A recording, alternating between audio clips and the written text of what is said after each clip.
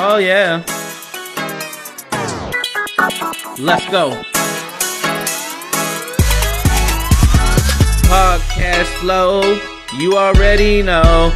Sneakers in the NBA, the NFL for show. Me and Langston got it locked. Got the podcast, now we coming on through. We boxing, now we everlast. A day in our kicks, a day in our kicks, a day in our kicks. You gon' have to listen to it. A day in our kicks, a day in our kicks, a day in our kicks. You gon' have to listen to it. Sneakers on lock, NBA on lock, got that NFL on lock. We got that music on lock. We never ever gon' stop. He up in the NBA, I be reporting, I do what I say. Everybody know how we get it, eh? Hold up, killing the flow, getting the money, you already know. We gon' be coming on through for the city. We tryna do our thing, you just like Diddy. You, what's up, bro? What's going on, bro? Everything been good? Everything's good, man. It's been long overdue, man. I know. Hey, we've been both grinding, keeping at it. So hey, it's time to get back on track. Yeah, definitely. That's what holiday season will do to you, man. Absolutely. Yeah, man. How was your Thanksgiving? It was great. Got a chance to just hang out with the family. We had a day off from practice, so just take a little break, get a little rest, get a little rejuvenation, and then get back on track. How about you? Everything was good, man. You know, obviously I would have wanted to be home with my mom and my sister, but other than that, you know, I went to one of my mentors' houses out here. He works for the AP, so I went over to his family's house. We watched some football, had some ham, just kicked it. You know what I'm saying? Played some darts, so it was all good, man. No complaints, man. That's real good, man. Real good. Yeah. So you already know, man. We gotta get back to these topics, man. They've been wanting to know what we've been up to and want to know what we think about what's going on. So you know what time it is. It's time for the starting five. Let's get it.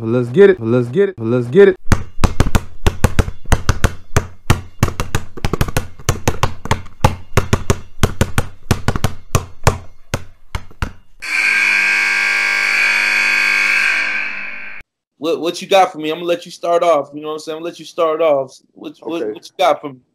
Okay, so I'm gonna back up a little bit. I know we missed a couple weeks here for all the fans, but I really want to get into the LeVeon Bell contract situation. Is this a good thing for the NFL or a bad thing? I mean, I know Pittsburgh been really playing well. James Conner been really doing his thing, but is this a good thing or a bad thing in your opinion? Just give me your opinion, and I'll give you my little insight. Overall, I think it's bad because I feel like the Steelers should pay him. You know, he's a guy that's consistently giving them everything that they've asked. You know what I'm saying? Whether you line him up at the wideout, have him in the back. You know what I'm saying? I formation, he knows all the formations. He can run all the routes. You put him in that slot, nobody's stopping him. So I think they kind of messed up on this one, especially, you know, me being a Patriots fan, like Le'Veon Bell gives us a headache every year. You know what I'm saying? So I really think that they missed out on a gem that they had.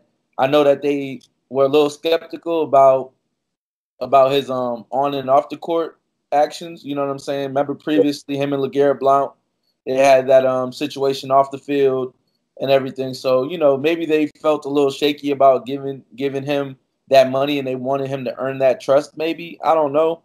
But at the end of the day, you got a talent like that, once in a lifetime talent, you got to pay the man, especially with what happened to Earl Thomas. You know, Earl Thomas was like, look, I want to be paid by the Seattle Seahawks. He's like, I want to get paid. And then all of a sudden, you know, he was like, you know what? I'll suck it up again for you guys. You know, I'm committed to the team. And then, bam, he got injured and he was out for the season. Right. And remember, he was sticking the middle finger at them when he was leaving. So, you know what I'm saying? So, with the Le'Veon Bell situation, that's why he sat out. He wanted to get paid. He wanted the guaranteed money so that he could be good and his family could be good, and then, you know, and he could be taken care of. So. That's my opinion. I think they should have paid him. They're probably going to lose him to a team like the Jets or like the Texans or maybe even the Dolphins or something like that in the offseason. But, you know, I think they really should have paid him because he would have came in big time right now because with James Conner, you can't line him up in the and put him on the outside as a wide receiver. You know what I'm saying? People know what they're gonna get when James Conner's in the backfield, and that's not a good feeling. You need to be able to have somebody that's multi talented in that backfield that can catch and run at the same time. And I feel like they lost out. What you think? No, I feel the same way about you that you're saying, but at the same time, I really think this is actually a good thing for the NFL. I know that it kind of sucks for LeVeon, but it's really going to help out the players, I think, in the long run, because more players should be, in my opinion, it should be the power to the players. It should be them holding out saying, hey, look, I'm not getting paid what I want, or I'm a franchise player, and I feel like I should be getting my benefits. I shouldn't be out here risking my life, and y'all are still paying me on a half minimum contract. You know, like it's not a maximum contract that he should be getting paid. I mean, he didn't put his life on the line for the last how many years has he been in Pittsburgh? The last 6 years.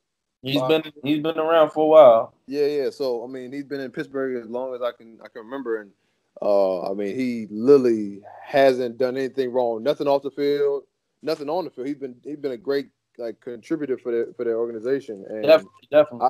I think that's big for them, like for the NFL, because it's gonna make if you start seeing more and more guys hold out, you're gonna see a lot of different owners and a lot of different teams saying, well, I mean, we're not paying our guys, and they keep constantly getting hurt, just like Earl Thomas got hurt. Yeah. And now his career could be over with, you know. So, I think this is going to help the players. Hopefully down the road, and you can really see a lot of benefit from this. And I mean, hopefully LeVeon will be back in the league next year. But hey, I just hope this benefits them in the overall standpoint of the NFL, instead of just this small thing comparing it to him. Yeah, no, I'm with you. I mean, at the end of the day, I think the NFL is a players' league now. Is getting there. Yeah. The NBA is light years ahead of them. But you know what I'm saying? So at the end of the day, I think the Le'Veon Bell situation, it was bad for NFL because, as a fan, we're missing another star. Yeah. That we would have in the league, but at the same time, it's one of those situations where you want the player to be taken care of as well and want him to have that stability. So I'm not mad at him at all. So I think the NFL, at the end of the day, the NFL is putting out the best talent. We still got Todd Gurley and these other guys, and that's something else that messed up the Le'Veon Bell situation. He saw Todd Gurley get that guarantee money, so he's like, "Where's mine?" Yeah, it's like, hey, I'm up there with the top backs. Hey, I should be just like them. Should be getting paid. My organization should be taking care of me. But I mean, like I said, the owners sometimes in different organizations just don't want to do that. They don't want to take care of their players, and that's why they're at the point they are right now. It's like, if they go out and lose out in the first round, everybody's gonna be upset that Le'Veon didn't play. Exactly. But it's like, it doesn't have nothing to do with Le'Veon. It's like, hey, Pittsburgh got to be better. That's on the organization, man. So. All right, what you got? What you got? What's your first topic? For me, man, I got the last episode we talked about Jamal Murray. Right. When he scored, he tried to score 51 on the Celtics, and Kyrie got upset. And we talked about the hidden rules and within basketball. So my thing is, what was the difference between Murray trying to go for 50 and didn't get it, and then Lance Stevenson telling LeBron, "Hey, I bet you can't get 50." And LeBron going for the last shot. So talk to me about the different variations of those moments, and is it okay because LeBron did it, or is that hidden rule still, that respect factor is still there because they had the game in hand when LeBron did it as well? Yeah, I think the hidden rule is still there no matter who shoots it. It doesn't matter if Jamal shoots it, doesn't matter if Kyrie shoots it, doesn't matter if LeBron shoots it. I think that at that point in the game, it just happened to play out where in Jamal's situation, it was the end of the game. Like, there was no more shot clock. Like, there was nothing left. Like, it was going to be the game over regardless. But then in LeBron's situation, they actually had, I think it was like 30 or 40 seconds left. So there was another possession that was going to come either way. So And I mean, I'll just say just in league rules and just like player rules. I know the game was in hand, but it's like some guys are like, hey, look, I'd rather not take a turnover on my like stats that night and rather just shoot the ball and just say, hey, if I miss a shot, cool. If I make it, cool. And I think that's why I don't think anybody had a problem with it because it was in the flow of the game. It wasn't like, all right, I got to force this to make 51. But you gotta look at it like this: they beat them. They beat the Heat. It was 113-97. You know what I'm saying? It's like, did you really need to go? You know what I'm saying? But LeBron didn't check back in, did he? Or did he? He didn't. No, he was still in the game or whatever at that point. So you know what I'm saying? He chucked it up. You know what I'm saying? He chucked it up. I'm guaranteeing it was at least, I think there was like 15, 16 seconds left in the game, and he shot that. But it was a shot clock coming up though, right? It could have been. But you know, usually people, you know, they dribble it out, get that 24 second. You know what I'm saying? Yeah. You know, and that's why I was trying to figure it out because, you know, Jamal Murray, he got bashed. And he's like, look, I'm trying to get my career high out here, but Kyrie tossed his ball. Yeah. So it's like, as an opponent, when you see LeBron go for that, you know what I'm saying? Shouldn't you feel the same way? I would feel the same way. Like, yo, you know, the game's already we already beat. You got us by almost 20. You know what I'm saying? At the end of the day, like, you know, let's just end it. You know what's up? Yeah, but that the person that was telling them to shoot it already did that crime, Lance Stevenson. Right. So, you know what I'm saying? So Lance is like, I don't care if the time's running out or not. I'm gonna put it up. Yeah. No, I think you're right. I mean, maybe it's like thinking about it now. I'm like trying to replay the whole scenario. It might be a who's who. That might be the situation that I'm looking at. Okay. Like it's a Jamal Murray compared to LeBron James. Exactly, and I feel like they're not going to glorify it as much because it's LeBron. You see what I'm saying? Yeah, they're not going to blow it up like Jamal, like Kyrie's not going to blow it up on Jamal because he's not LeBron James. So I would want to see if LeBron did something like that when he's playing against like another big superstar. Yeah. How would the reaction be? We haven't seen it where it's been two all-stars or two superstars, and it happens to either one of them during the game. You know. That's true. Yeah. So yes, you know, you could be right. It could be the extra hidden rule in there, you know. Yeah, the LeBron factor, you know. Yeah.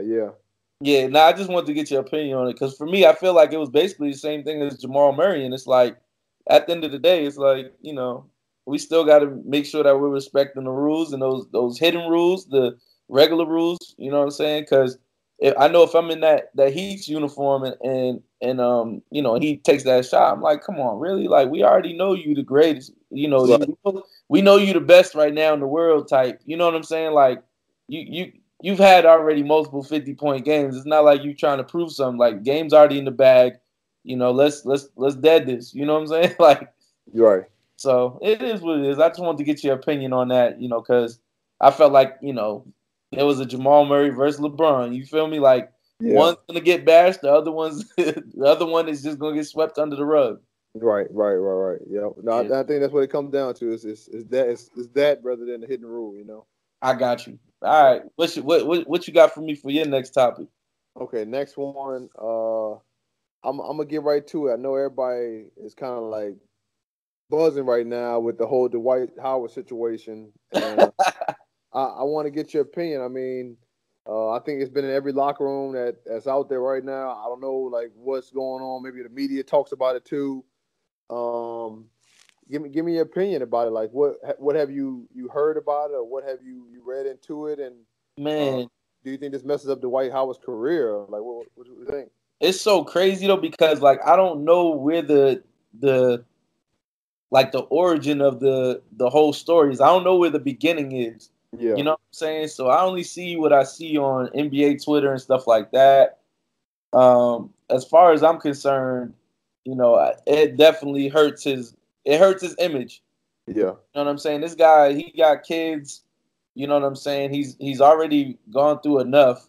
I feel like whether it be career-wise or whether it be off the court as well. You know what I'm saying? So this is something that's definitely gonna tarnish his career as far as within his peers. You know what I'm saying? Within you guys. You know what I'm saying? In the NBA community, Yeah. you know, the players are definitely gonna look at him differently. You know, Oh. as you know what I'm saying. So at the end of the day, I feel like this whole situation is not what he needed. It's bad enough. People already said that they felt like, you know, he wasn't being a true teammate that they could depend on, and they felt like he was soft and this, that, and the third. Like, you hear so many things about Dwight Howard, but at the end of the day, it's like we always give him the benefit of the doubt, and we listen to it like, you know what? You know, we gotta listen to him. You know what I'm saying? At the end of the day, because he'll always come back and be like, you know what? This is on me. I'm a true team player. I'm this, I'm that. I'm going to rebuild my body. I'm going to redo this. He's always had injuries and stuff like that. And then it's like he's finally getting it going. When he was in Charlotte, he started getting it going. Yep. And then he went to Washington. We was like, okay, this is really going to be it. You know, I'm thinking, all right, he got his career back on track. You know, he's getting it back to where he used to be that dominant, you know, give you at least, you know, maybe 10 plus and maybe 10 rebounds. At least at this point in his career, I think that would be good. 10 and 10, give me a double every night. I'm good. Yep. And the whole situation with the Wizards locker room and everybody saying stuff about John Wall and I guess like they had like a teammate, an anonymous teammate came out and said that it's John Wall's team and Scott Brooks is scared and this, that, and the third. So all that stuff happening with the Wizards in their locker room, and then with this Dwight Howard situation, I'm like, this is not helping the situation. The situation at all. You know what I'm saying? So with this whole thing, it's just tough, man, because now you're talking about, you know, sexuality. You know what I'm saying? And that's something that's been hidden and swept under the rug as well in the NBA. Because remember when one of the Collins brothers came out and was like, "Hey, I'm gay." You know what I'm saying? The NBA made a big deal to make sure that they showed, you know what, we support him. Yeah. You know what I'm saying? And I don't know if that whole support system is going to be there with Dwight Howard because of everything that he's been through in his career and the way that his peers look at him. So it's really tough, man. It's really tough because if this is true with all the allegations that have come out and stuff like that, I think it's going to be tough for him to recover because he has to recover as a man, but at the same time, he has to recover as a father. You know, and he got kids, and he got people, and he got family members that look up to him, and he got kids that look up to him.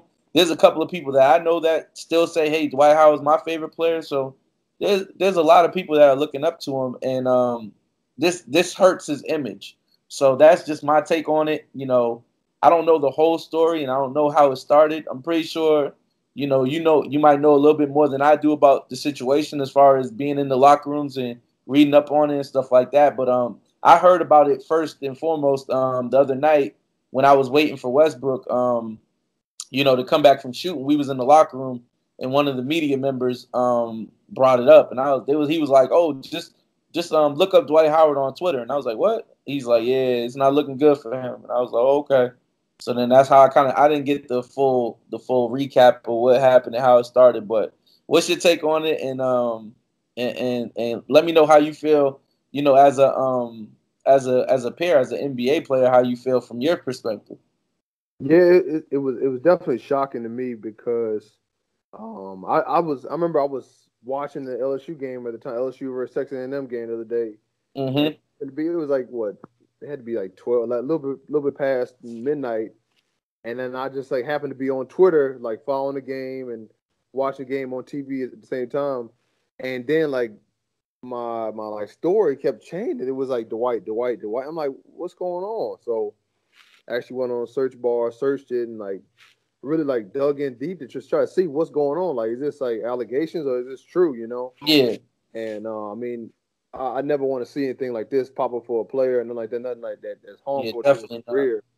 And I mean, it's a lot out there. It's a lot of different instances where it's kind of like he say, she say, you know. Yeah.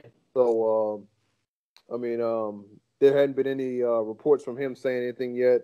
So the media is kind of like keeping him back to let him get his thoughts together and really like think about like, all right, what am I going to say? How am I going to respond to this? Because definitely, this it's a lot. This like you said, this could be really a huge image breaker for his career because I mean, hey, it's like you're only as good as how your image is, and especially in any business that you come in contact with. So hopefully this doesn't affect his image or anything like that. But for his family for sure. I know, like you said, he has numerous amount of kids and different people in his life that mean so much. So hopefully it doesn't affect him that much. But it's definitely talking in the locker rooms. Every locker room right now is talking about that. Because I remember 2 years ago when we had the whole D'Angelo Russell thing in the locker rooms. Oh yeah. That was a big thing, and like everybody was like kind of like joking about it, but at the same time, that was real because that is real. That happens a lot. Like, you know, a lot of guys are just hanging out and they're just talking freely, and it's like you don't want to be in the locker room like kind of like holding your breath and like thinking like, well, I can't tell this guy that, you know, because this should be y'all are brothers. Right. This is a family, you know what I mean? This is what we do every single day, and we basically with our teammates more than we're with our families at some points in our careers. So for real, yeah, it's definitely gonna be tough to see and hear more as more and more continue to come out about this Dwight situation. It's gonna be hard to hear, and hopefully they figure it out. Yeah, as a NBA player though, like in the locker room, you hear something like this, like what's your first thought process? You know what I'm saying? Like, because like you said, with the D'Angelo Russell situation, that's something that was serious and it was something that was talked about. So my thing is, if you hear something like this, like what's the first thing that comes to your mind as brothers? You know what I'm saying? What's the first mind that you like, man? Like I don't know if this is true. I don't know whatever, but how do you embrace that moment as an NBA player? You really have to, as an NBA player, I think you have to kind of take a step back and really look at it from a standpoint of number one is how is this going to affect family, like your family, like because it's not just you seeing this, it's like everybody that's in your circle is seeing the same exactly. You know? So that's number one. Number two, the locker room guys kind of like really like back like you're friendly with a lot of guys, and like when stuff like this happens, a lot of guys take a step back and rethink it. Like a lot of situation when you know you could be joking or you could be doing different things because you don't know how. Like I mean, like say if this does come out and it's true, okay, that's great. But at the same time, you don't want to be in the locker room making jokes about hey this guy, that guy, or whatever he's doing because you never know what's going on behind somebody's closed doors. You know. Yeah, that's true. So that's the biggest thing. And I remember when that happened with Collins. I remember him saying that he had been dealing with it for a long time, and a lot of guys made a lot of jokes, and it just like it wasn't like an inviting like environment for him. Yeah. Not saying that anybody knew that at the time, but like just like it wasn't inviting for anybody. It's like you don't want to be in the locker room making jokes and somebody's like, "Hey, I'm dealing with this right now," and I mean I just can't say it. So it's definitely like a really sticky situation, and you don't never want to challenge anybody's like background because that's not your place or your how you should talk about it. You know. Definitely. Nah, I definitely agree with you on that one, man. So I'm hoping that that Dwight definitely can pick himself up from the situation, and whether it's true or not, at the end of the day, he's still a human being, and we got to look at it like from that perspective. You know, yes, he's a celebrity because he's a basketball player and he's a face, but at the same time, you know, you always want the best for somebody, you know, through thick and thin. You feel me? So I just hope they can pick himself up and hopefully he can pick his image up from the situation, and I hope no hurt, harm, or danger comes to his family as well. Yeah. Yeah. But going from that, man. Going from that to my next topic was what was your I know it's been a little while, but what was your thoughts on the Jimmy Butler trade? When he went to Philly, like where were you at when you heard the trade? When you heard the trade, what did you automatically think about it? And how do you feel like Philly stacks against you guys in the East? Yeah, so when I first heard about the trade, we were actually coming off the court from practice, and I didn't know anything going into practice, and a couple guys that said, "Hey, man, it just went down," and I was like, "What? What do you mean?" It's like, "Yeah, it just happened," and I was like, "Okay, well, that's actually a good trade for Philly because it really it brings a another versatile wing that can really score the ball for Philly." Yeah, So it really benefits Philly in the first place. That's number one. Number two, um, it really I mean, if you look at the East right now, it was kind of like wide open because you look at like Boston, they've kind of been struggling. They've been going in and out, like playing good games, playing bad games here and there. Philly was kind of up and down too, but they had been really playing well. But Toronto was like the head honcho so far in the yeah, East, and so just thus far in the season, and to see like Philly like pick up a piece like that so early in the season, yeah, um, it's really going to benefit them in the long run because, I mean, as you can see, the last couple of games he's hit two game winners out of the last like 3 or 4 games that he's played. So yeah, it brings another versatile player for them. I mean, it went from JJ Redick being like the go-to guy in the second unit to now they have like JJ, Jimmy, and they have Joel in the starting lineup that really that's a 1-2-3 punch right there. So definitely. that's a tough combination. I really can't wait for us to play them.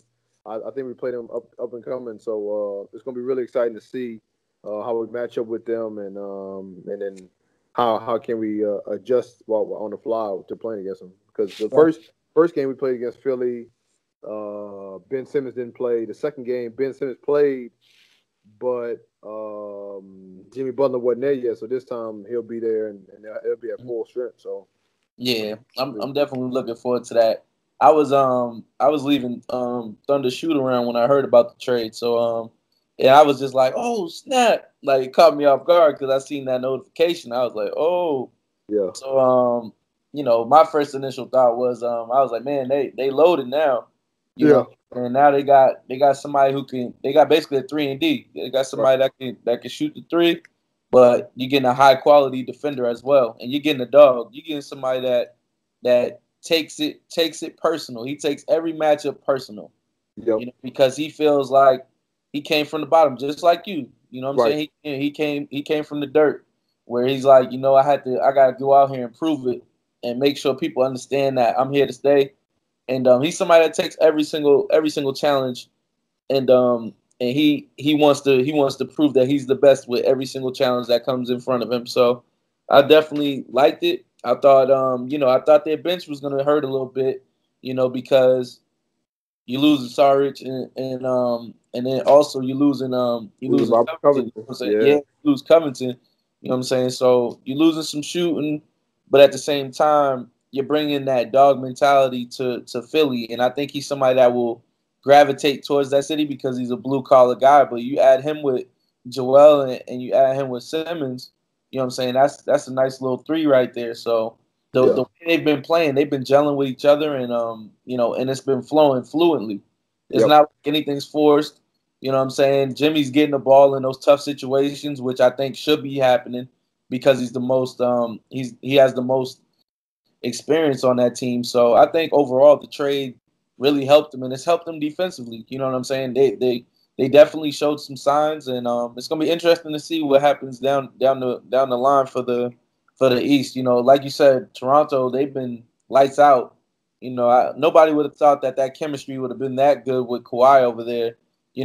Especially with a new system. Everybody was like, "Oh, he's a system player." With San Antonio, but he came over to Toronto, and he's like, "No, I'm a good player. I'm not a system player." You know what I'm saying? Like I've been doing this, so it's gonna be good. The East is it's getting tougher. You know what I'm saying? The East is tough now. Yeah. It ain't walk in the park like people always say it is. Oh, LeBron's gone now. It's easy.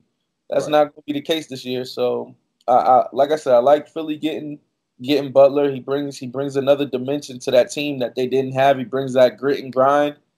And overall, I think it was I think it was a really good trade for them, and it's showing that it has been so far. Yeah, no, it's gonna benefit them very well. And like I said, I'm excited to play against them and see where they're at, see where we're at, see where they're at, and really go from there. Mm-hmm. Yeah. What you got for me for your next topic? All right, next topic. All right, so this is a question for you, from the media standpoint of it. Okay.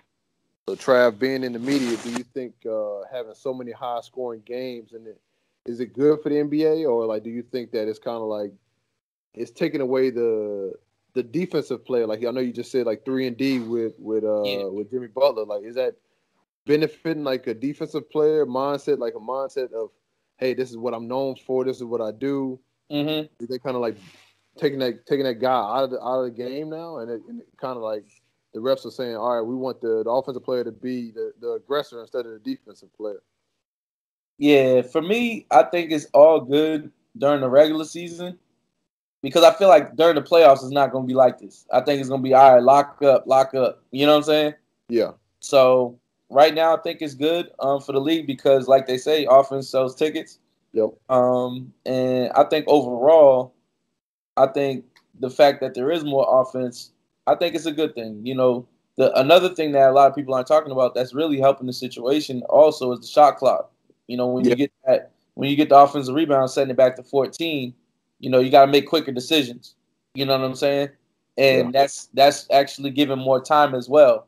You know, once you go on the opposite end of the floor. So I think the 3-and-D guys are still there. It's just hit or miss now. As in before, it was like you got your Jimmy Butler, you got your Kawhi Leonard, you got your Paul George, you got your guys that, you know, actually lock up and really put the clamps on people. As in now, it's like, you know, you're defending, but at the same time, the officiating's been a lot more aggressive as well. Right. You know what I'm saying? And that's something that's been up this year too, because now it's like there's more scoring being done because of the fact that guys can't really lock up the way that they usually were. You know, you being aggressive as you were defensively last year might not translate to how it's being called this year. So a lot more guys are falling back when they're going to close out and different things like that for the shots. That's something I've noticed. And then on top of that, you know, there's a lot more, you know, there's a lot more flagrants, a lot more technicals going out there. So there's being a lot more points. I think that the NBA is trying to make an emphasis on points this year. So does it get rid of the defenders? Sort of, kind of, but at the same time, I know this is all temporary, and I know that once it comes down to seeding and we need to lock up and figure out where we're going to be seeded 1 through 8, and when the postseason comes, I think that's when the NBA will really get back into its own, and that's when it becomes a half court game. You know what I'm saying? Yeah. Right now, I feel like it's just run and gun. You know, watching the Thunder, they're fast paced now. As in a couple years ago when I first came out here, it was half court, you know, and pick your spots on the floor and execute. It wasn't run and gun like how it is now. Now you got Westbrook, you got Schroeder, you got PG, and you got Jeremy Grant. You got guys like that, and they're just running up and down the court constantly.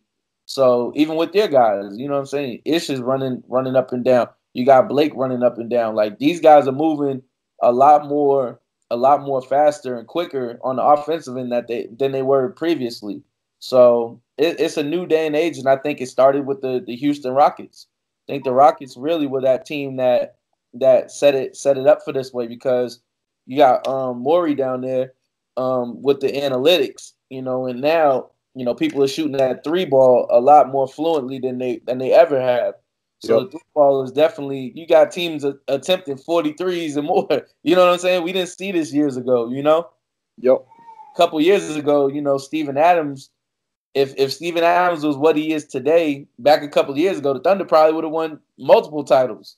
You know what I'm saying? So it's just crazy how the NBA is transcending and how it's getting better. But like I said, when it comes to the end of the season, when seeding is very important, and when it comes to the playoffs, I think it'll get back to what we're used to seeing. But right now, it's just run and gun right now, and I'm not mad about it because, you know, it's more offense. You get more highlights. and offense sells tickets. So overall, I think it's good for the league. But when it comes down to that nitty gritty at the end of the week, like the last 2 weeks of the season going into the playoffs, we'll get back to what we like to see. So what's your opinion on it? And that's just my thought process, man. I don't know if you agree or not. Yeah, no, I mean, at first I thought that it would change slower than it has. Yeah, because like just playing like being out there is so different than like talking about it in the locker room. Like I remember when the refs came to the practice facility and was like, "Hey, look, this is how we're gonna call it. You guys just gotta adjust." And yeah, it's like, okay, all right, that's fine. We can adjust, but y'all have to be patient with how we play because we're not gonna just all of a sudden just stop. yeah, Playing overnight, yeah, and just say, all right, well, this is how we're gonna adjust and just let guys go by us, and then like we're on the bench because like, well, they're playing defense. Like coach is looking at us like, well, what are y'all doing? Y'all not playing the defense. We out here just going back and forth. Mm-hmm. I mean, so for me especially, it's like I'm a defensive minded player. Definitely. I go out there and try to be at my best every single night against whoever the best like two guard is coming off the bench. So me looking at like, all right, so say for example, last night we're playing against the Suns. I had to come out. I got to guard either Josh Jackson or I got to guard like Isaiah Cannon or like a Booker. Like if he's still in the game when I come in. Yeah. Like with most guys like that, you got to be real physical with them. Like Josh Jackson, not really a shooter, so I got to go under screens. But a guy like Booker, like Devin Booker, you have to really go over everything. You have to be physical with him and try to get just off his game. Get him out of his game. And it's like if the refs are telling you, hey, look, every time there's a bump or if you grab him, it's a foul. I'm gonna be in foul trouble. I'm gonna be in foul trouble as soon as like the game starts. It's like you can't bump, you can't grab. I mean, which is understandable. I understand what they're talking about, but it's difficult. It's very difficult to adjust to something like that. And because you still need to have an advantage as a defender as well, just as much as the offensive players having an advantage. It's got to be an equal playing field. And but like you said, going into the playoffs, I think it's going to really slow down because it's like that's how the playoffs has always been. It's always been a physical, like a slow, methodical game, trying to pretty much first to 100. Most of the games aren't even at 100. So most of the games are like 89 to 93s or close to 100, like maybe 101 to 99. It's all those games are methodical. It's not like you're out there just like fast breaking every single time. It's like you're playing the half court. Yeah. So it'll be interesting to see like how we get down the stretch close to the playoffs, how it's gonna be called. I'm really excited. And, hey, I honestly think, like I said, it's gonna slow down. So that's my personal opinion. I think it'll slow down. Yeah. But my next topic is a topic that it's a topic that I definitely want to know about because I've seen numerous occasions, whether it be Russ a couple years ago when we had opening night in Philly, and Russ went for the layup, and then the guy stuck the middle fingers at him and was talking to him. You know what I'm saying? So my thing is, KD recently got fined. I think it was at Dallas game when the fans were heckling him. As an NBA player, do you feel like the league is protecting you in those situations when the fans are actually when the fans are being disrespectful, heckling, and what's your take on the league finding you all for defending yourselves? And also, have you ever been heckled to that point where you had to get back at a fan like that, at any point in your career? Yeah, it's a tough scenario because I feel like this like industry of being in the National Basketball Association, the fans are closer than any other sport that we have out there. Mm-hmm. Think about football; they're about 20 yards from the field. That's true. Unless you score a touchdown, then you're in the back of the end zone. Then you're at the fans. Mm-hmm. Same thing with hockey. Same thing with. Well, I mean, if they're right close, but there's like a glass. You got the plastic there. Yep. All right, so you can't hear what they're saying. The fans saying. I mean, they're yelling and screaming, hitting on the glass. Yeah. But they're close as you would assume. Mm-hmm.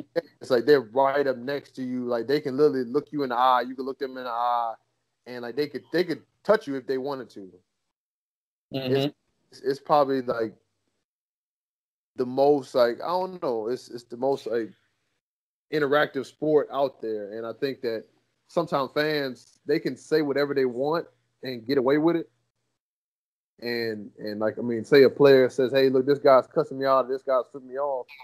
It's difficult for you to say that, and then all of a sudden, like the security takes action upon it real fast because they might not have heard it, or it's not as like it might be on the other end of the court, like it might be in the opposing baseline. It's like they don't care what's going on. Mm-hmm. So it's tough. It's tough to really like pinpoint and say, hey, look, this should be taken out because.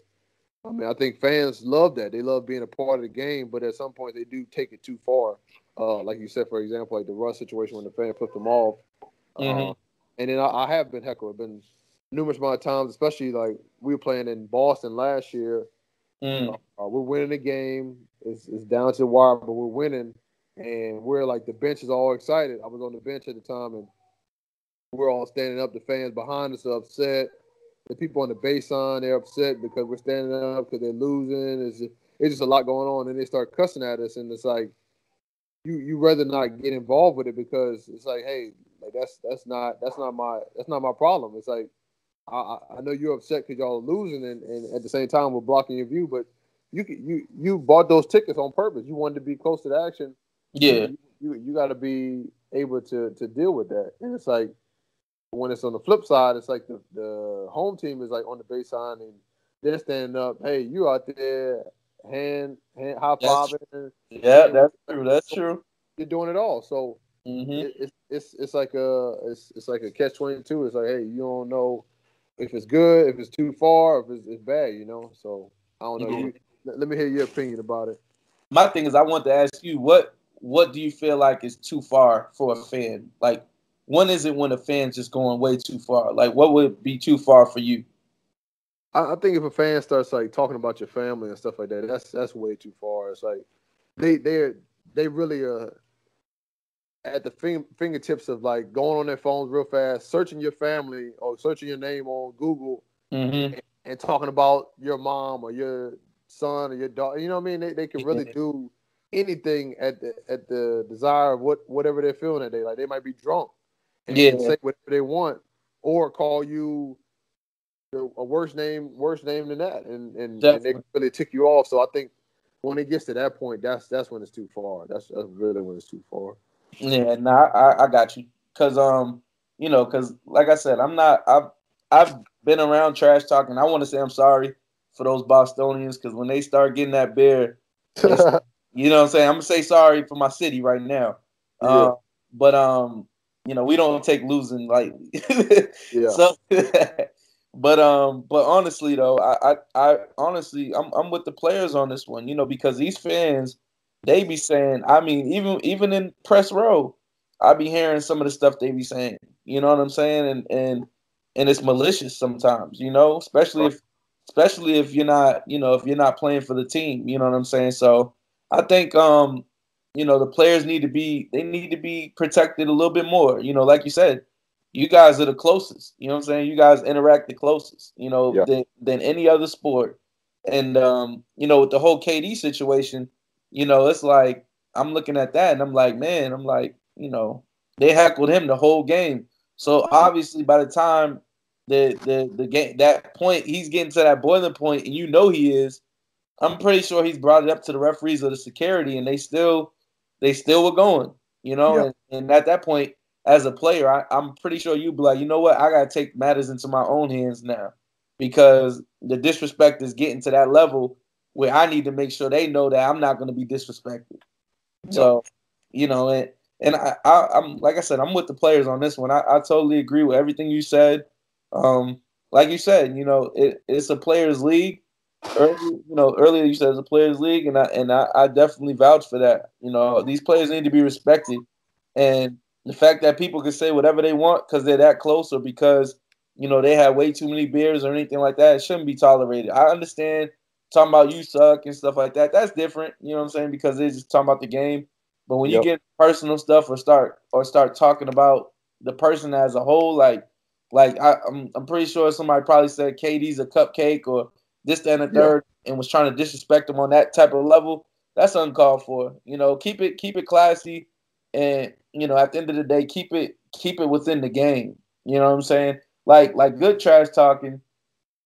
Good trash talking would be, like when I think it was LeBron his first year in the league, when LeBron and Chris Bosh's girlfriend or something like that, they went at it, and she talking about, oh, my man's team's better than you. That's good trash talk. You know what I'm saying? When she kept talking trash, saying you're gonna miss, and LeBron kept making it, and then at the end of the game, he said, yeah, because of her right there, that's the reason why the Raptors lost, because of her. That's good trash talk. Yeah. You know what I'm saying? But when you get into stuff talking about, craziness, like what same situation that happened with Marcus Smart when he was at Oklahoma State. With that situation when the fan called him an N-word. Different things like that, like that's uncalled for. You know what I'm saying? So NBA has to watch out for what the fans are also saying as well, because the fans they be ruthless. I've seen videos with fans calling players the B word and whatever. You know what I'm saying? So these players got to be protected just as much as they try to protect the fans in those situations. Right. Yep. Right. That's my take on it, man. But, yeah. What you got for me, man? All right. Next topic. Got two more for you. Going to like the sneaker world, is being a sneakerhead, like a sneaker free agent, an advantage when it comes to being a sneaker king? Like, for example, you look at like guys like Torian Prince, you look at guys like Montrezl Harrell, you look at guys like Lance Stevenson and Peter Tucker. It's like all of them are free agents right now. And I would assume in my mind, it's like, hey, those guys are probably up there, like the top 4 or 5 guys in sneaker like sneakerhead talk of, hey, this guy could be leading the race, just of how much heat they're bringing out. Yeah. Like, do you think that's a realistic, from a realistic standpoint, like, hey, that's a good thing or a bad thing for like sneakerheads? It's like, should it be like one specific brand, and when it's like that matters more, or do you think that guys that they come up with their own like game plan of like how myself with Q4, how I'm customizing the kicks, and then you look at guys like Spencer Dinwiddie, he's doing the same exact thing. Like, he has a new pair of shoes every single game. It's like he has like a theme, something that means more to him personally. Or like Kyrie, for example. Kyrie, he has the same thing. He has a theme with every single shoe that he's been wearing. So it's like it's a theme in the shoe. Like, what do you think is better for right now? I feel like right now this is, and I don't mean to say this to you, bro, but it feels like it's like I feel like these NBA players right now, like the Lance Stevensons and Montrezl and PJ Tuckers, I feel like right now, like, you got to look at them like indie artists, like independent music artists. They're not signed to a label, they're not signed to a major, but at the same time they have freedom, and with that freedom, you get the opportunity to be talked about at all times. You know what I'm saying? They're not held down to any one brand, and they can do whatever they want to do. So I think they're a part of the new wave, like that StockX and like the GOAT app and also I think Montreal just I think he just got on with another company as well. I think Stadium Goods or something like that. So he did. Yeah. So it's like the fact that you getting in these little deals with these consignment companies and different sneaker companies that resell sneakers. That's actually I feel like that's starting to be the new wave, honestly, because now they're able to be talked about a lot more than being confined with one shoe. You know what I'm saying? As in with like a Kyrie or somebody that has a signature, including yourself. you got to rock your signature, and then you got to kind of customize it or have a different colorway that, you know, still represents you within that same branded model shoe though. As in with free agents, they just breaking out heat left and right, and they're being talked about because of the fact that, you know, they're bringing out that heat. You know, like you can have like your X-Men custom, which I thought was super dope and underrated. You can have your X-Men custom go up against Lance Stevenson, but Lance Stevenson coming out the cut with like the Kobe, you know, the Kobe Fade to Black collection, like any one of those. You know what I'm saying? People are gonna bring up the Fade to Black because that's a grail.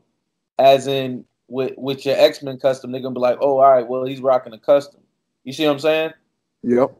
So I feel like you're at a disadvantage right now because of the fact that these sneaker free agents are able to do whatever they want, or you could be like a PJ Tucker, somebody that has well connections, and he's dibbling and dabbling into different, you know, PEs and stuff like that. I think that's why PJ Tucker is just like on another level because he's going into people's personal collections, sample collections, like, you know what I'm saying? Like, he's taking it to that next level. Like, there's holy grails, but he's taking it to the maximum, like the third power of holy grails, because he's going into, he got connects at schools, he got connects in people's, like, from OGs back in the game, whether it be Michael Finley, Quentin Richardson, like he's all over the place with it. So it's really tough to try to, you know, defeat a person in that aspect. But it's also good to have your own shoe, and I feel like that's something that they also would want. But they also are bringing up a different way to be talked about, and that's why I think being a sneaker free agent is probably really, really good right now because, you know, you're being talked about on a daily. But Spencer, that dude, he got his own brand, and that's something that nobody's ever seen before. He got his own brand, his own shoe, and he's customizing it the way he wants to. You know, that's somebody that I can't wait till they come out here. I would love to just pick his brain and talk to him about it because he's an NBA player that created his own shoe brand. You know what I'm saying? That's something that's never been done. Yeah. And he's and doing a great job. Yeah, he's definitely breaking the barriers. So I like the customs that he's doing because, like, when he played D Wade, he had the South Beach, you know, South Beach theme. And he had a couple of different themes and stuff like that. I think he has a Biggie theme for the jerseys that they got. So overall, I think I think he's stepping it up, and I like what you're doing too. Don't get me wrong, and I wouldn't want you to get discouraged either. I just think that, you know, with the customs comes a point in time where people are like, that's the same shoe, same shoe, same shoe. You know what I'm saying? So it's like, as in with the free agents, they kind of get to do their own thing. So I feel like you're at a disadvantage, but at the same time, they're at a disadvantage because you have stability, you know, on the court and off the court. They don't have that stability on and off the court. So I would give the nod to you as being a signature athlete. But at the same time, when it comes to publicity, the sneaker free agent's going to get that no matter what because they can wear whatever they want. What's your thought on that? No, I really agree with what you're saying with the standpoint of like, hey, it is, I guess you say a commercialized industry that we're in. It's like being able to wear whatever you want on the floor, being able to rock the latest kicks that have come out for all these different brands. Yeah, that's what the fans want to see. They really want to see something that they can really relate to and like the history of the shoes. I think that's what means the most for me. Yeah. When I see these guys rock different, I saw Montrez, he wore like a Reebok, and then he wore And One in the same game. I think he wore the Allen Iverson and then the Questions, and then he wore the And One. I forget the name of them. The Tai Cheese. Yeah, Tai Cheese. Yeah. He wore the Tai Cheese in the game. I'm like, that means a lot to me because to wear two different styles of shoes in a game and like two different swags, I think that means so much more from a sneaker standpoint, like a sneakerhead standpoint. Definitely.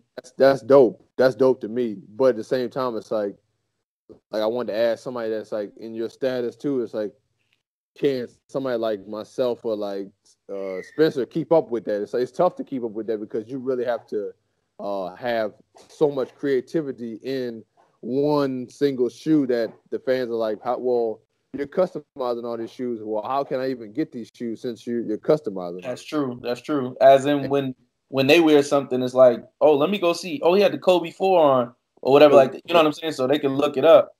Right. Yeah, and that's when they really can stand out and say, hey, look, I found this shoe on whatever the app might be. It's like GOAT, for example, like with Kuzma. It's like he's sponsored by GOAT, but at the same time, what people are not looking at anymore is like he's still rocking like the PEs of Kobe. Like he's still out there wearing like Kobe, the new Kobe's, but just in different colorways. I hadn't seen him wear anything crazy, but like 2 or 3 games, he wore like the LeBron. I think LeBron. What was it? LeBron, like when he went back to Cleveland, he wore the throwback LeBron colorways from Cleveland Cavaliers. Okay. He might have wore them in the first quarter or something like that, or maybe like to warm up, and then he like changed back out into whatever else he had to wear.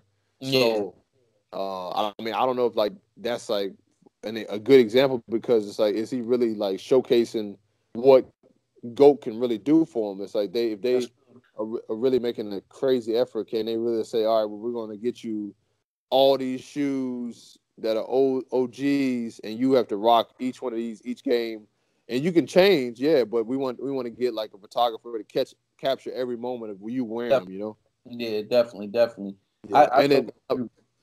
We played PJ another day. It's like PJ wore 4 different pairs of shoes in the same game. He wore 2 in the first half, and then he wore, I think he wore like 2 more in the second half. He wore like I remember he wore the Grinches. He wore LeBron somethings, and then he wore. Was it LeBron 6? I think it was LeBron. It might have been LeBron 5 or 6, 1 or 2. I think it was 6. Yeah, I think I seen it. 6. And he wore like another pair of shoes, and I'm like, man, that's tough to wear all them shoes in one game. It's like those are all different types of shoes. Yeah. Because it's like it's like where's the comfort come from? Yeah, that's the main thing. It's like you can rock the craziest heat, the best shoes, but I just want them to be like comfortable and like be able to hoop, like do your thing. Don't be out there like wearing them just because you're trying to win the Sticky King. Wear them because you know what? All right, I've worn these in practice. I broke them in. Hey, I'm good to go. Yeah, I know my game. I'm be good. Exactly. Yeah, I'm with you on that. It's like it's cool to try to obtain the Sneaker King thing because I feel like sometimes it's like high school. You know, you want to be the valedictorian. You know what I'm saying? Like at the end of the day, it's like you can get that, but it's like, are you trying to go for it every single? You know what I'm saying? Like at some point in time, it's like let it come genuine. You know what I'm saying? Yeah. I feel like 4 times that's forcing the issue. You know what I'm saying? It's like we know you killing the game, but 4 in one game. Yeah, it's like, hey, we know you're killing the game. It's like, hey, I understand. I understand you killing it. But, but it's like, geez, man, like, can a brother have some room to get in there? You know what I'm saying? Like, right. I'm just trying to sneak in there. Just give me a little props, you know? Yeah. He trying to have all when these different different sneaker outlets and stuff do their little top 5. He's trying to be top 5 4 times. Top 5, He's trying to take up all 4 of the spots. All 4 of the spots. Hey, look, only one spot. Right. Yeah, that's what he's doing, man. So, more power to him. But at the end of the day, like, I'm all for it when it comes to doing it genuinely. And I can see if he rocked them 1 per game where he's just killing it, then that's, you know what I'm saying? That's cool to me. But like for me, it's like don't force the situation. Like 4 different sneakers, like it's still about the game of basketball, and you want to make sure that your feet are comfortable in every single thing that you wear. But if you're constantly changing every quarter what sneakers you're wearing, your foot's got to adjust to that as well. Yeah. So that's how I look at it. He's definitely bringing that heat on the court. I ain't mad at him. So I respect it. So, but for you though, do you like miss that moment? Do you feel like you're missing the fun right now? Because being a sneakerhead, I know that you see everything that everybody else is wearing, and you're like, man, am I missing the fun? Or is like, hey, look, guys, I got my own signature, so I'm good. Yeah, no, I mean, I really contemplated that 2 summers ago. Like, hey, look, would I want to be a sneaker free agent or go with like a newer brand where I can really like make my mark, like leave a mark underneath there, you know? And I really contemplated like, hey, look, should I do this because then I can't wear all my shoes that I have. It's like I've been collecting for these last couple of years, and it's like, man, I can't wear all my Heat. But at the same time, in the same instance, it's like, would I even be comfortable in wearing all those shoes? Because I know myself, like, I'll be out there trying to go for the sneaker king. But it's like, should I just be patient and just like say, all right, well, if something like this was to come about, maybe it's gonna come about later on. Maybe not right now. Maybe this is my time to like try to see if I can make my mark on just like playing well and then like be in like a consistent shoe for right now until like, hey, look, I left my mark on playing. Look, like I can like move to like what I love and like that's sneakers and wear my sneakers in the game, you know. Mm-hmm. So that's what I'm more focused on. It's like being with a newer brand. It's like, hey, we're leaving a mark, and I'm able to like venture out. Like this past summer, I went to China. This upcoming summer, I'm hoping to go a couple of different places. So that's what I'm really looking forward to, in like all including like me just being a part of like a few individuals and us like teaming up and trying to grow this brand. So that's why I'm more excited about that right now, and in my play too. It's like that's the main two things that I'm focused on right now. So that's been cool. Got you. Well, that was your topic. My topic, obviously, you know, Allen Iverson. He's a huge guy, and this kind of goes off the Philly ties and everything. I've seen him big in the Philly community, but just talk about what he's done for the league overall. And what he's done for you as a two guard, you know what I'm saying? Growing up, I'm pretty sure you watched AI and some of his games. Just talk about what he means to the game of basketball and what he means to the NBA. And also, if you had a moment, with him, just talk about that moment if you can. Yeah, no, I mean AI is a big influencer in my life, and just me growing up. Like my mom is from Philadelphia, so growing up, that's all I used to watch was the Sixers. Like that was like a favorite team of mine. I never had a favorite team, but like that was a team that I normally watch because I used to love Allen Iverson. Yeah, and just being able to watch like him and Aaron McKee and Tyrone Hill, like all those guys. Like I remember them because they were just vividly in my mind on like how they played and like how he played. Yeah. And he was a smaller guard, and I never thought I'd be a smaller guard because my dad, he's 6'5", 6'6". I'm like thinking, all right, well, hey, that'd be a blessing to be the same height as him, but I wasn't blessed enough to get his height, so I was like, all right, well, I'm 6'2". I'm a smaller guard. I was like, hey, I'm gonna go out here and do my thing. I'm blessed to be able to score the ball like I do. I mean, I can really shoot it. So I just love to score the ball and play D. And that was Allen Iverson to Keys. Like I never saw him playing like lockdown D, but he played so hard. That's what he always was known for. Like he would be fearless in the game. He would go out there, attack the basket, fall down. I mean, it looked like sometimes he broke his back or something like that, and he fall down. Like he would hit that. He would hit that floor hard.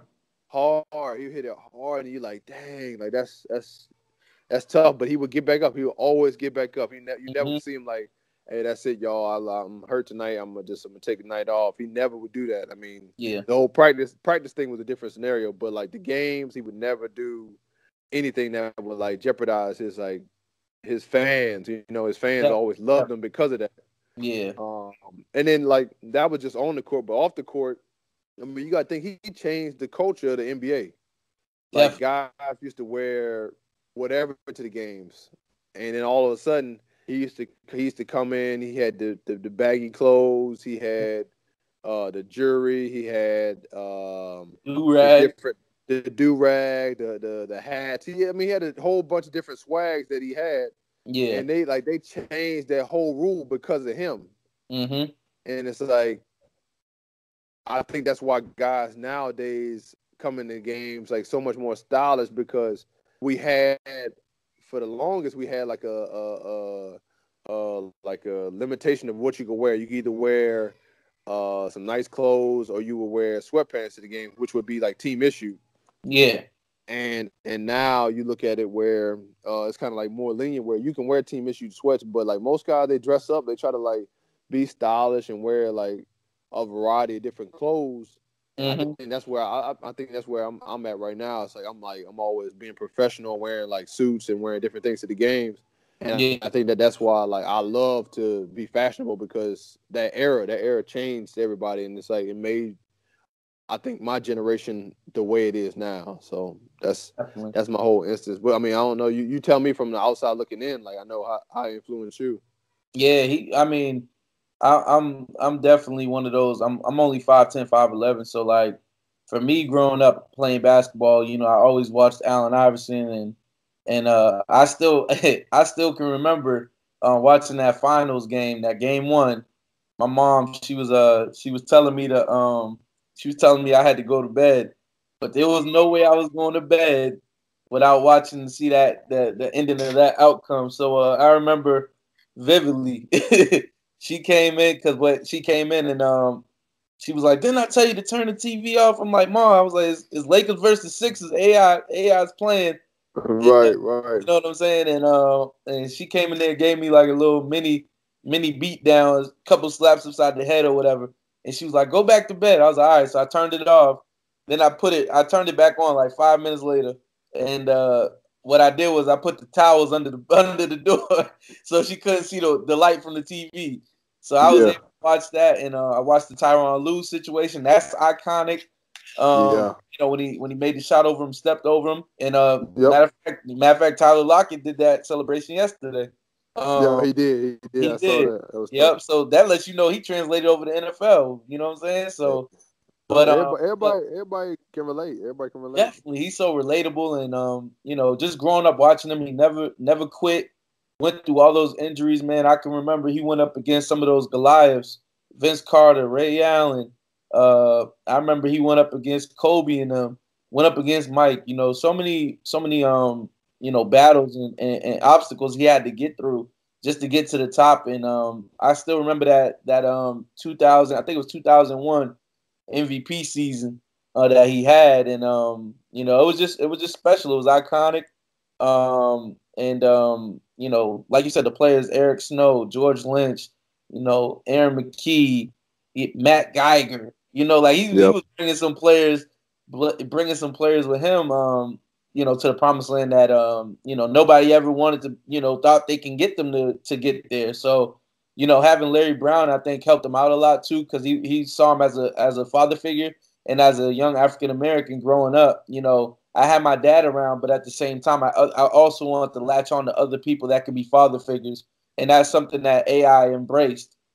Sometimes being a young African American male, you don't want somebody that's not your father talking to you, but the fact that he was open to Larry Brown, teaching him how to be a professional and different things like that, that opened the avenue in a lane for other guys, other African Americans to be like, you know what, it's okay to take advice from other people too, because growing up, we didn't really, I don't know if you can relate, but like growing up, like you didn't want other people telling you what to do.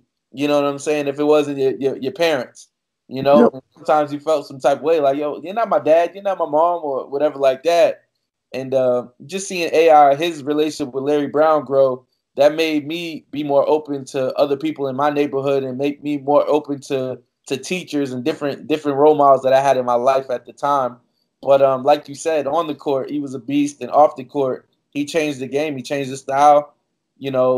So many people look at what he did, and they look at sort of like what Westbrook's doing right now. Westbrook, he's bringing a different style to the table, but at the same time, the way that Westbrook plays, he never takes a night off, and his mentality reminds me of Allen Iverson's, mentality too. So just seeing what he went through on and off the court, whether it be with his mom and being with his mom all the time, and just the different things that he did meant a lot. And he was so relatable. He was getting his hair braided on the bench. I mean, he was he was doing different stuff he was doing stuff we never seen. Wearing the baggy clothes, and he made it look so cool to be in the NBA. And it's cool to be in the NBA. Don't get me wrong now, but at that time they were wearing them China suits. Anichi and all the stuff that Kevin Garnett was telling You know, what's his name? To Burn. Remember when he was like, what's his name right now? It's gonna bother me too. Dang it, my guy, What was he at? Craig Sager. Oh, Craig Sager. Yeah. Yeah. Yep. Remember all the suits that he was wearing? Those were the type of suits that people were wearing to the games. Yep. You know what I'm saying? So once AI came in there, that kind of like switched it up, you know, and people stopped wearing those suits, you know, because he broke that barrier, you know. So but like, you know, all those suits that they used to wear, those Chinese suits and stuff coming to the games and stuff, because players back then, you know, they're 6'8", you know, almost 7 feet, whatever, like that range, and they had to get custom made suits. So people, Right. you know, and people didn't realize that AI is like, look, this is not me. I'm gonna do what I do, and that's kind of the mentality I have now. When I post stuff on Instagram and social media, it's like, if you rocking with me, you rocking with me. I'm not gonna be chasing you. I'm gonna do it my way. You know what I'm saying? And that's the mentality that I have as a media member. It's like, I'm not gonna wear the suit and tie and be like you guys. I can still be professional, but I can do it my way. And that's the same way, same attitude that AI has. So, you know, he definitely had a big role on me, whether it was my basketball career and me playing, all the way to being in the media, you know, and being in the locker rooms, you know. So, you know, he was a game changer and the trendsetter, and I feel like I'm a trendsetter too, because a lot of people weren't wearing casual clothes and sneakers and different things like that when I got into the media game back in 2009. So, you know, I was a different breed. I was a breath of fresh air, and I feel like I'm one of those first pioneers / trendsetters that definitely was in them locker rooms that was changing it up, because it was something that was relatable. The players were like, man, we actually got somebody in here that's rocking some Jordan 11s, some Conquers, or whatever I'm rocking. You know what I'm saying? It's relatable, and it opened dialogue. And anytime people feel comfortable, they're gonna open dialogue to you any way they can. And that was one of the ways that I was able to express who I was. Yep. And that's what, like, I always tell people, is like, it might not be like what you have on, like, stylish wise, but your feet, they talk about a lot, like, of your personality. You know what I mean? Tell a Like, who you story. are. Yeah, they tell a story. Yep. They definitely tell a story, man. So what you got? What you got next for me? All right. So last topic I got for you is what's your most memorable, like, moment from Thanksgiving, like, whether I was as a kid or like as now, like, as time has went on, like, as of now, like, what's your most memorable moment? It could be anything. I just think that since it's the holiday season and we just passed up Thanksgiving, I think it'd be great to, like, let the fans, like, know about, like, those moments, you know, just to be a part of us, you know, because they represent us, supporting us. So it'd be great to hear. For me, I think the most memorable I was about to say most memorable podcast. This is, but I think the most memorable Thanksgiving for me would be, I would honestly say it would be the one from 2014. Maybe 2014, 2015. I think it was like I think it was the year, the first or second year I was out here. I ended up going back home. I surprised my family, and I went home for Thanksgiving. And you know, obviously holidays aren't the same without my dad. Right. He passed away in 2010. But just having both sides of the family, being able to see both sides, that meant a lot to me. That's something that I hold dear to me, to my heart. And it was just one of those situations where I went home and was able to see my mom and my sister, and that kind of gave me that clarification, that confirmation, you know, that everything was going to be all right. And it let me know that they embraced the fact that they knew I made the right decision by staying in Oklahoma City and making that move to come cover the Thunder. And the fact that my family embraced that decision together, that I'll always hold that, because it was just a good time. We were all cracking jokes. Everybody was able to get together and just eat food and fellowship, and we just talked about good stories. We talked about stories of my dad. We talked about just talked about everything. The fact that you can be able to talk to your family about anything and laugh with them about anything. That means the most. My family, they're big on Madea, so we be watching Madeas on holidays and stuff like that. So that one meant the most to me because I was able to come back home and I came back on my own. Like I made the right decision. That was a confirmation. Like I did it. You know what I'm saying? Like I left the house, but I'm coming back on my own terms. So many people leave home and they go right back home because they can't handle it. Yeah. And especially our people, we'll leave and get and think, okay, I got this. We're on our feet. I'm on my feet, and everything like that. And then all of a sudden, you go right back home because you know what, I can't handle it, or it's too much pressure, or whatever like that. So the fact that I was able to go back home on my own terms for that Thanksgiving to let my family know, like I'm on my 2 feet, everything's gonna be good. Oklahoma's where I'm at right now, and I'm gonna make it my home. But at the same time, I made the right decision, and just to hear it from my family and friends, that meant a lot to me. So that one means the most to me. What about you? For me, it's so funny. I go back all the way when I was in high school. So this is when I had like a few of my aunties still alive and that have passed on. But this was my, I want to say, senior year in high school. Yeah. So this was 2010. Yeah, this was 2010. So we actually had a chance to like have pretty much almost all my family. So back in Baton Rouge, both me and my wife are from Baton Rouge, but my family, which is like my dad, like I mentioned before, my mom was from Philadelphia, but my dad is from Baton Rouge, and I have like aunts and uncles all that still live down there, and it was great to have all them, my parents, and then my my girlfriend at the time, but my wife now, Yeah. her family as well. Like we all had a chance to like come over to my parents' house, and like we had everybody there. Like we all like my dad. He has like a big like frying pit outside, and he like fried turkey. We did turducken. We did just I mean literally threw down, and we do like bell peppers and everything like that.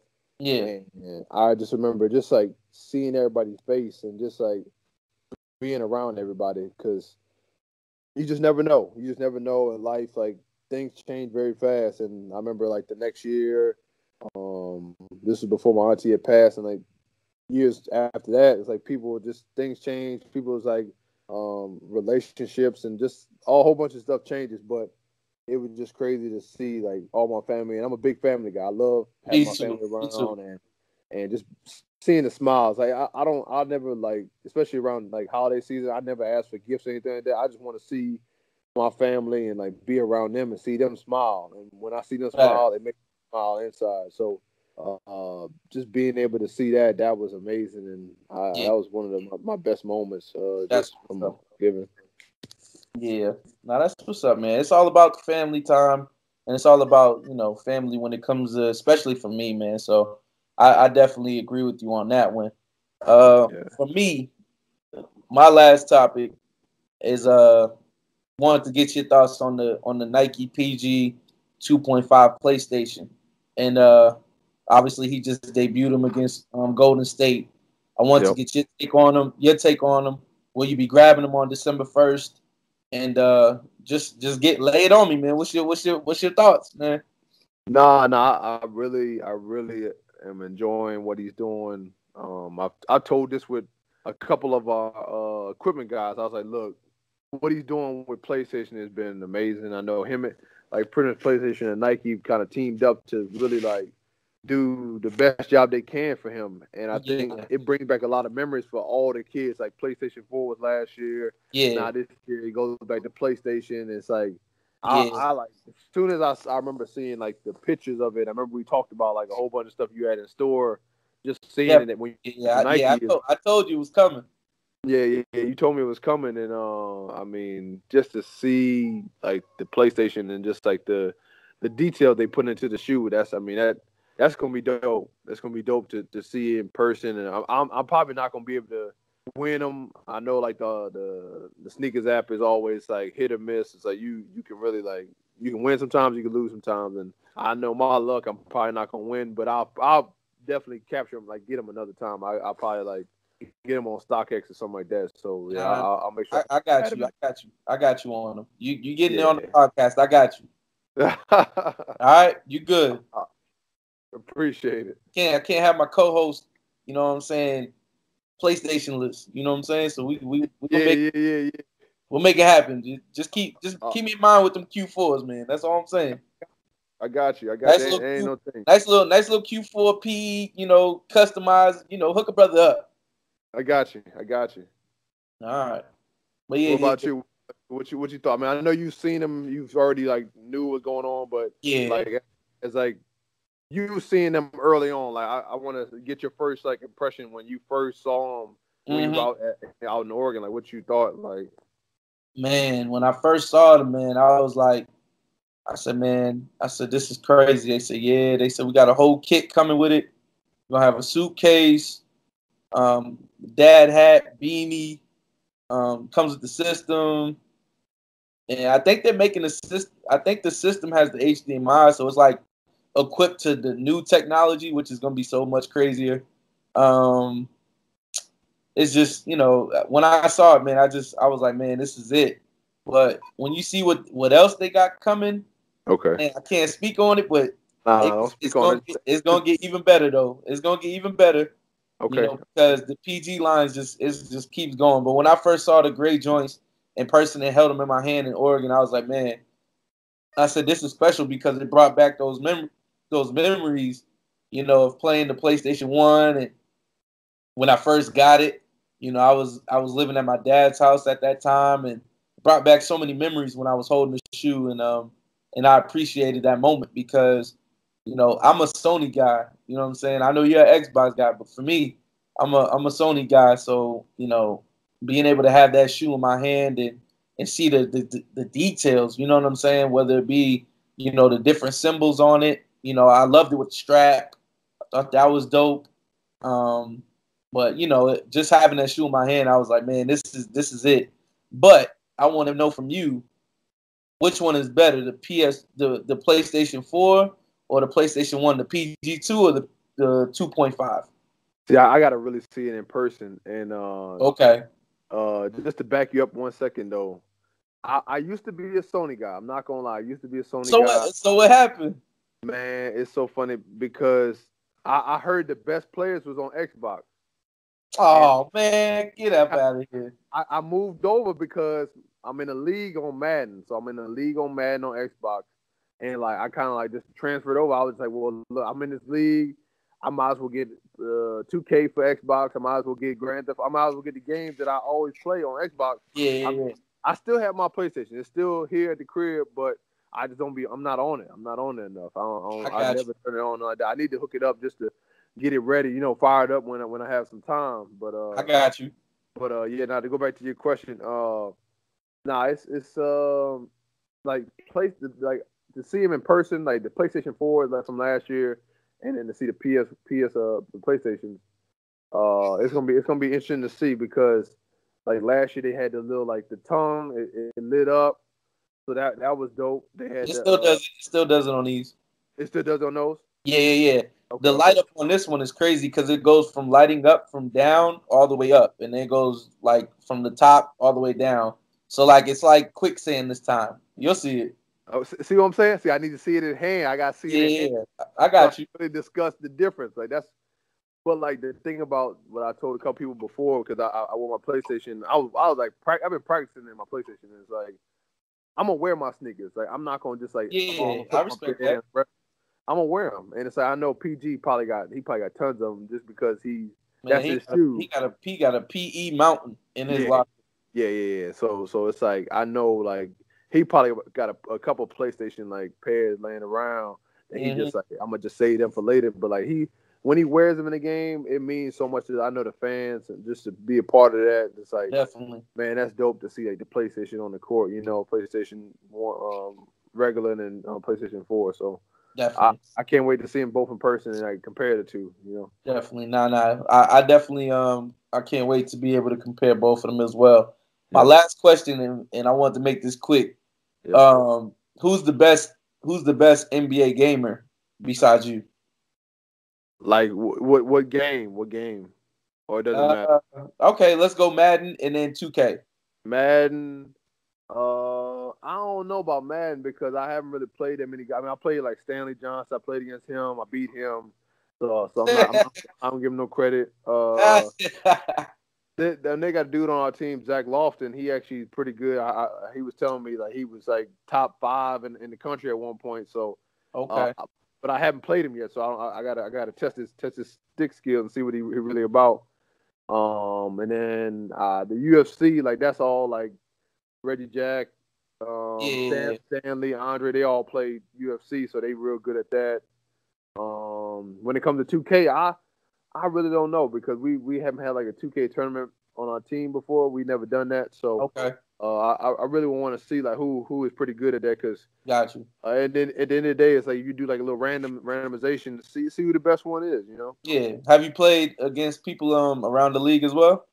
Around the league, not really. I haven't really played that many guys. Like most of the guys, like if we play online, it's like 1 or 2 times, and we really don't. We play like in the park and stuff like that. We never really play online. Got you. Yeah. What about you? Yeah, well, for me, I beat you. Yeah, you beat me. So I got that upper leg. Yeah, you got me. I beat Andre Robertson. He's nasty in FIFA though. I can't FIFA, he on another level. But who else? I'm trying to think who else I've played against. I'm in the same boat as you though. I've been in the park with a lot of them. I haven't like played no one-on-ones or whatever like that, but yeah, I've been in the park with a couple of them, so it's different. I haven't played Madden. Against any NBA players either, so it is what it is. But it's all good. We at the end of the podcast, man. But had a great show. We're gonna keep these episodes flowing, man. You know what I'm saying? This is episode 4, I believe. So 4, yeah. So we're gonna keep it going, but let everybody know where they can find you at, man. Make sure you guys check me out on IG. You got LG Kicks 9, you got Lane Galloway 10, and then you have on Twitter Lane Galloway 10, and then check me out on the YouTube Lane Galloway 10. So make sure you guys tune in. And if you want to play me on Xbox, Ball is My Life 10 with an I in the 10. So make sure you guys check me out. And then where they can find you at, Trav? You can find me at Sneaker Reporter on everything, whether it be PS4, Instagram, Twitter, Snapchat, all the above. Sneaker Reporter. And then also make sure you check out A Day in Our Kicks, the YouTube channel. Make sure y'all check out the podcast on iTunes. We were ranked, I think, 50th on the iTunes podcast for sports. So you gotta continue to keep it flowing, so we don't lose that ranking. But you know what I'm saying. So we gotta just keep them pumping out. I know with the holidays and everything like that. And last episode I was getting over being sick, so we back to the regular scheduled program. Yep. And definitely want to say thank you and thank you to everybody listening. We're gonna wrap it up for episode 4, but we got some more coming. Yes, sir. Thank y'all for all y'all support. We appreciate it. Yes, sir.